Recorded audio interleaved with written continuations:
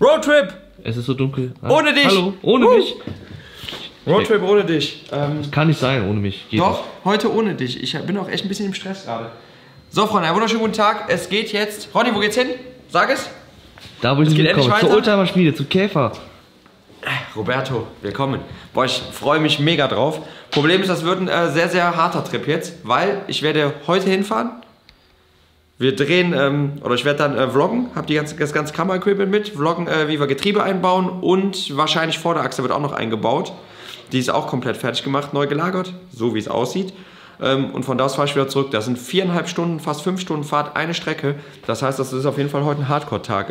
Ja, deswegen musste der arme Ronny auch leider heute Morgen etwas früher für mich aus dem Bett aussteigen. Ja, weil es ist gerade auch erst hell und wettermäßig sieht alles ganz gut aus. Ich denke, da komme ich ganz gut hin. So, Freunde, aber bevor es losgeht, ich habe keine Zeit, habe nichts zu essen. Also, Y-Food. Wofür ich das Y-Food, das Pulver benutze, was halt echt noch deutlich günstiger ist, ne? Als wenn man die fertigen Flaschen sich nimmt, nutze ich das einfach für solche Fahrten jetzt. Ist halt mega praktisch mit dem Becher, ultra praktisch. Kannst hier eingeben, Powder bis hier, ne? Also das Pulver bis da, Wasser dann rein und that's it. So, jetzt muss ich mir gerade einen Löffel nehmen, weil ich Dummkopf habe nämlich den Löffel beim letzten Mal weggepackt. So, da ist nämlich normalerweise ein Löffel bei, in dem Fall jetzt nicht, weil ich den Löffel bei mir zu Hause jetzt habe. Oh doch, da ist er. Hier ist er. Ach, da ist er wohl drin. Das kannst du jetzt mit Milch oder Wasser mischen? Ganz genau, da der Löffel ist da unten drin. Ich bin bescheuert. Genau, jetzt kannst du dir selber entscheiden, ob du das mit Milch oder mit Wasser mischst. Ich habe jetzt Vanille genommen. Ich finde Vanille ist so früher wie im Fitnessstudio, hast halt die Shakes immer reingeballert, ne? Ja, okay. Geht auch mit Wasser, stimmt. Genau, einfach ein bisschen Strichwasser rein. Dann bin ich auf jeden Fall, dass ich bei dem bin, erstmal für heute Morgen gesättigt. Schütteln, trinken, Spaß haben, glücklich sein. Gutscheincode Frankie10, 10%, ist unten in der Videobeschreibung verlinkt. So, für mich geht es auf jeden Fall jetzt los. Sachen packen. Wir nehmen den RSQ3, haben wir gesagt, den nehme ich mit, weil mit dem werde ich auf jeden Fall da runterfahren, weil das ist, glaube ich, das bequemste Auto, was es gibt. Stimmt. Und dann sehen wir uns wahrscheinlich jetzt gleich auf der Autobahn, Freunde. Also bis gleich.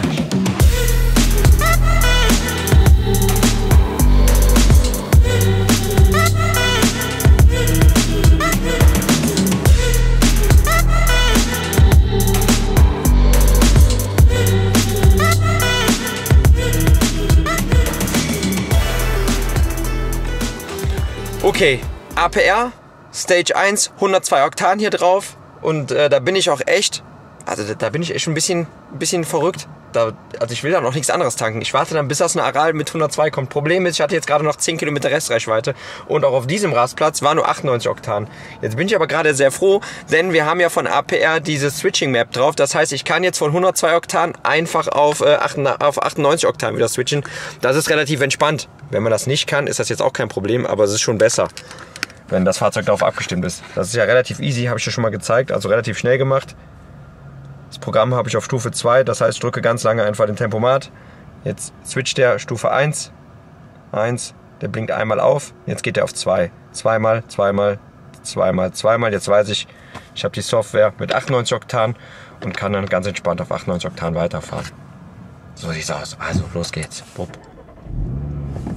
So, ich gebe euch jetzt nochmal ein paar kleine Facts generell zum Verbrauch. Also ich bin jetzt das erste Mal mit dem wirklich auch nochmal Langstrecke gefahren und muss schon sagen, habe jetzt auch relativ häufig da, wo ich freie Fahrt hatte oder da, wo halt keine Geschwindigkeitsbegrenzung war, bin ich halt auch wirklich, habe ich auch mal gut durchgeladen. Ne? Ich habe jetzt hier Winterreifen drauf, darf nur 240 maximal fahren, aber bin schon auch mal, ja, zwischendurch auch mal wieder 180, 190 gefahren. Ne? Das auf jeden Fall.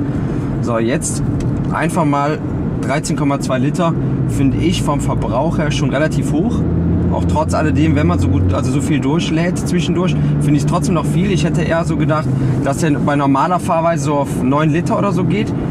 Und bei, ja, wenn man mal so zwischenzeitlich einfach mal durchlädt, dass er irgendwie so bei 11,1 Liter ist. Also ich finde 13,2 finde ich schon relativ hoch, weil wenn man auch mal schaut, den kompletten Langzeitverbrauch liegt ja auch bei 14,9, also bei fast 15 Liter über die Gesamtlaufleistung jetzt. Ne? Das haben die nie zurückgesetzt. Das muss ich sagen, finde ich schon relativ hoch. Das, was halt bei dem Motor total auffällt, also was ich total krass finde, ist, also der 5-Zylinder, ich liebe diesen Motor. Ne? Also es gibt für mich kaum Motoren, die ich geiler vom Klangerlebnis finde als der 15er. Das habe ich im TT schon immer geliebt und auch jetzt hier im RSQ3 liebe ich das. Also wirklich mag ich sehr, sehr gerne. Der Motor ist rau, der Motor hat unfassbar viel Leistung, auch unfassbar viel Leistungspotenzial, finde ich. Das ist so mein Gefühl jetzt. Aber der ist für Langstrecken, also wenn man wirklich auf der Autobahn lange Kilometer fährt, ist das jetzt, sagen wir mal, nicht der geeignetste Motor. Mit Tempomat läuft er auch ruhig, alles gut, aber so dieses Zwischengas geben, der hat halt immer direkt Leistung. Also der ist halt zwischen, ich sag mal so 2.000 und 5.000 Umdrehungen, passiert da immer nur entweder Vollgas, das heißt, der kriegt direkt einen Punch, oder der läuft halt extrem untertourig und da passiert nicht so viel. Also das ist halt, das kann man relativ schwer erklären. Zum Beispiel, wenn du einen 6- oder einen 8-Zylinder hast, das läuft ganz, ganz anders. Also das läuft viel, da macht halt das Drehmoment und auch Hubraum macht da viel, viel mehr. Hier, der ist unfassbar aggressiv, der Motor. Der will halt immer Terror. Ich habe halt konsequent das Gefühl, dass dieses Auto, auch jetzt gerade mit der Leistungssteigerung, nur auf 100% Terror aus ist. Also normales Fahren, so untertouriges, gemütliches dahinblubbern, das mag der jetzt nicht so. Das sind überhaupt gar nicht die Stärken von dem 5-Zylinder. Der kennt nur kurz draufdrücken, Vollgas geben. Das, was ich halt total liebe, der Wagen noch krasser. Der TT ist ja, sage ich mal so, dadurch, dass er mit der fetten Frittentheke, der war brutal tief, der sieht sowieso schon aggro aus. Dem hast du schon eher die Leistung abgenommen. Also da sind die Leute auf der Autobahn, haben sich immer mit dir anlegen wollen, aber da wusste schon jeder, okay, das ist ein TTRS, der hat schon richtig Leistung. Bei ihm ist das jetzt so, da denkt jeder so, ja, das ist ein SUV und egal, ob man auf der mittleren Spur oder auch mal links fährt, weil man selber überholen will, alles, was von hinten mit viel Leistung ankommt, versucht auf jeden Fall direkt Lichthupe und verpiss dich. Also den nimmt so gar keiner wahr, das ist so ein richtiger Wolf im Schafpelz einfach.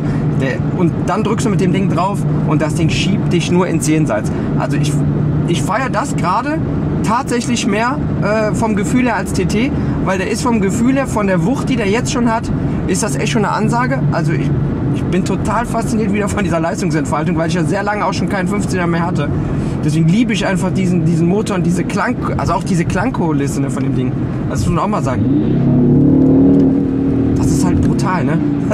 Also ich liebe das auch, wenn man Gas gibt, ist es halt auch so geil. Also diese Vibrationen, die einfach ins Gaspedal von diesem rauen 15er kommen, ist einfach Faszination pur für mich. Absolut. Also absolut genial.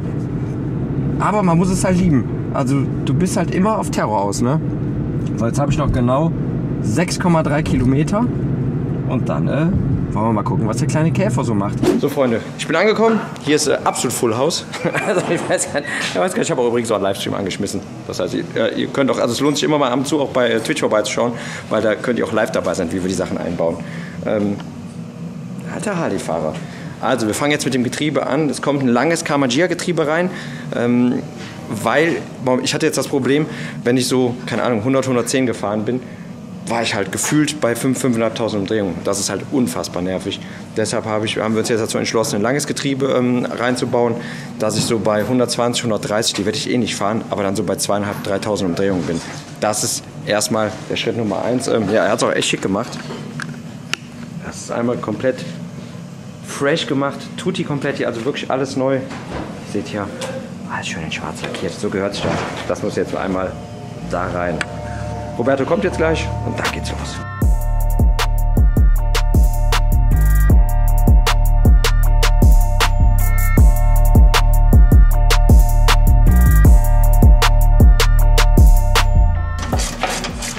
Wie schnell das einfach geht, ne, bei dem Auto. Das ist crazy, oder?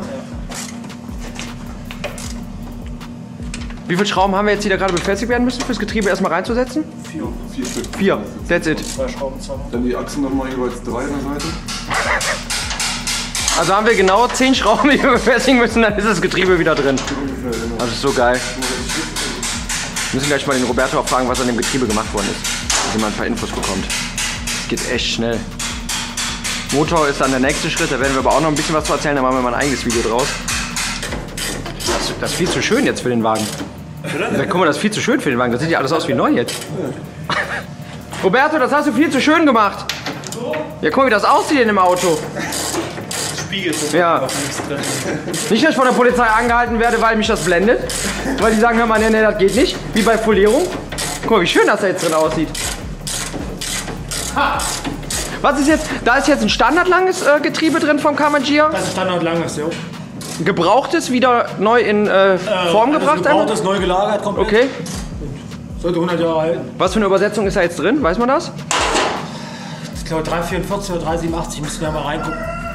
Das heißt bei... Ganz entspannt, ich sag mal 120 bei 2700 Drehung fahren. Macht aber auch nur Sinn, wenn auch vorne sowas wie Lenkung so gemacht ist, muss man auch mal sagen. Weil 100, also ich kann mich erinnern, wenn ich 100 mit dem Ding fahre, laut Tacho, dann ist das schon...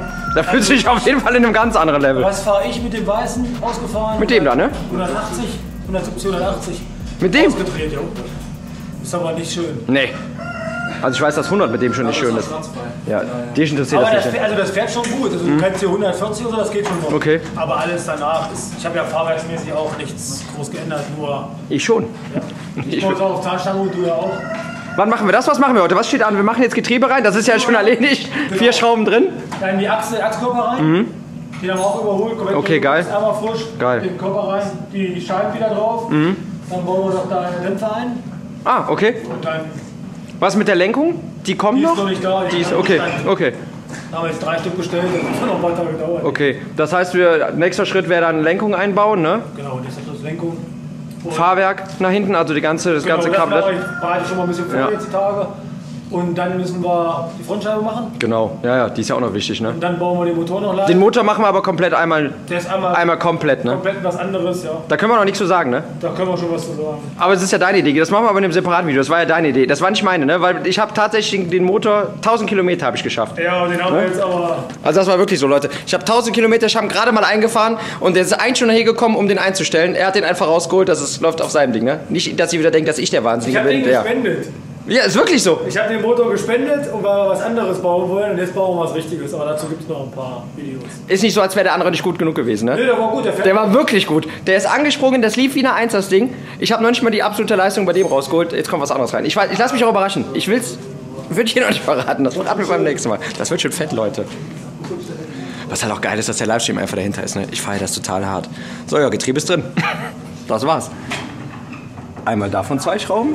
Und dann habt ihr die 2 hier nochmal. Und dann ist das Getriebe drin. Hier vorne werden, seht ihr das? Die Wellen, die werden hier eingehangen. Auch nochmal. Hier mit 2 Schrauben befestigt. Dasselbe auf der anderen Seite. Und dann steht das auch schon wieder. Das ist echt so crazy, ne? Wie schnell das geht. Wie mega schnell das geht. Ja, jetzt geht's gleich mit der Vorderachse. Die Vorderachse war aber auch relativ easy. Wir haben noch alle Teile da liegen. Dämpfer und sowas. Kommt ja alles noch neu rein. Das heißt, wir haben ja hier noch die alten Dämpfer und ich weiß gar nicht, wo die neuen, die müssen auch noch vorne irgendwo liegen, die dann wieder reinkommen. Lufttank etc. kommt hier nach hinten, das haben wir auch nicht mehr vorne. Ich hatte im letzten Video schon gesagt, dass ich wieder auf alte Kippschalter gehe. Also Airlift fliegt wieder raus. Nicht, weil Airlift generell für mich also keine Option ist, sondern weil ich einfach bei dem Auto diese Oldschoolige mag. Ich mag einfach diese Kippschalter, bupp, fällt das Ding auf den Boden. Dafür habe ich auch die Skipplate, ich weiß gar nicht, ist die noch drunter? Ne, die ist nicht mehr drunter, die müssen wir auch wieder dran machen. Ich finde es geiler. Ich mag das, wenn du so auf einem Treffen bist oder sowas, einfach mal die Vorderachse bupp runter und dann schleift er sich ein bisschen da ein zurecht. Das liebe ich sehr, sehr gerne. Karosseriemäßig wird ja dieses Jahr noch nichts passieren. Ich hoffe erstmal, dass der wieder läuft und dass man mit dem Motor ein bisschen fahren kann. Auch den muss ich wieder einfahren, das gehört natürlich auch dann dazu. Das heißt, ich werde den Wagen auf jeden Fall dieses Jahr, sobald er auf der Straße ist, werde ich sehr viel damit fahren, damit der Motor vernünftig eingefahren wird. Ja, jetzt geht's weiter. Mal schauen. Jetzt geht's mal endlich an die Vorderachse. Wir mal keine Vorderachse rein. Das ist auch einmal wieder hübsch gemacht worden, ne? Kann man ja sagen. Guck mal hier, die sieht wieder aus wie neu. Das ist sie gar nicht gewohnt von mir und vom Fahren, muss man sagen. Roberto, ja? Was ist jetzt alles an der Vorderachse gemacht worden? Einmal neu geputzt. Einmal geputzt? Gebuchst, also einmal alles neu gelagert? Ja. Okay. Abgeschmiert. Abgeschmiert? Abgeschmiert. Und nochmal kurz anlackiert, ne? Auch wie neu.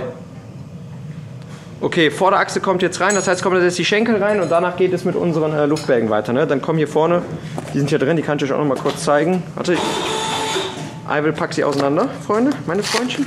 Boah, das ist so geil hier alles. Also wie schnell das auch geht. Also Käferschrauben ist schon geil. Wenn ihr gerade wüsstet, was hier gerade im Livestream passiert ist, Leute, ihr würdet mich komplett für bescheuert halten, wirklich. Hier. Und zwar kommen jetzt von Bielstein, von der Firma 0 Bar, kommen die Dämpfer rein, die auf jeden Fall mehr Hub haben. Und die auch eine ganz andere Stärke haben, das seht ihr ja. Allein Verhältnis Balk. Hijacker zu dem hier. Die Hijacker waren wirklich in Ordnung, die haben gut funktioniert, aber das System ist auf jeden Fall, weil das System ist halt auch mit TÜV, ne? Das kann ich eintragen lassen. Damit kannst du ganz normal, das kommt halt auch mit Gutachten. So, ich muss mich bücken und dann kann ich das eintragen lassen. Wenn wir die Achsteile drin haben, dann geht es im nächsten Video schon weiter direkt mit Thema. Jetzt muss ich mal gerade überlegen. Ich glaube, dann machen wir Ausbau vorne, Luft alles und dann kommt auch schon der Motor rein. So, los geht's.